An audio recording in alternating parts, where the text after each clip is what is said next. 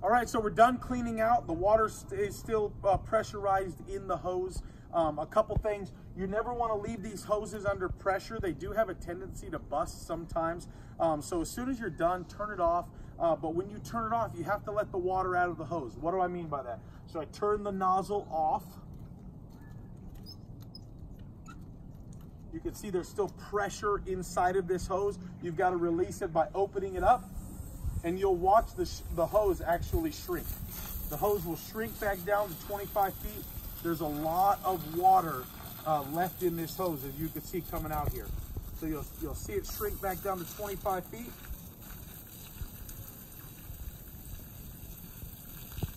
There it goes, just like the commercials. Let it shrink, let it shrink. This is not a cheap hose, you guys.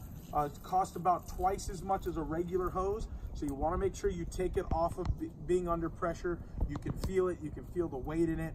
Before I like to be done with it, I like to unhook it here. Show you what I do.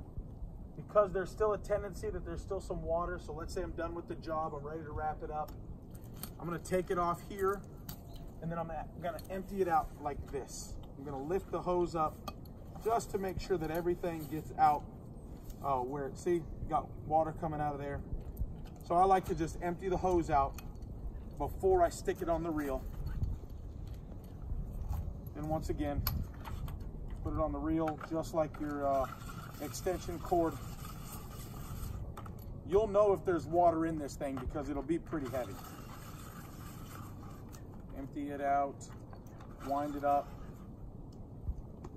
put it through, and you're ready to go. That's ready to get loaded on a vehicle. No water in there, no water dripping, and you're good to go. Just remember, put the client's hose back on. And in this particular case, it'd be nice if you wound up the client's hose for them. I'm sure they would appreciate that.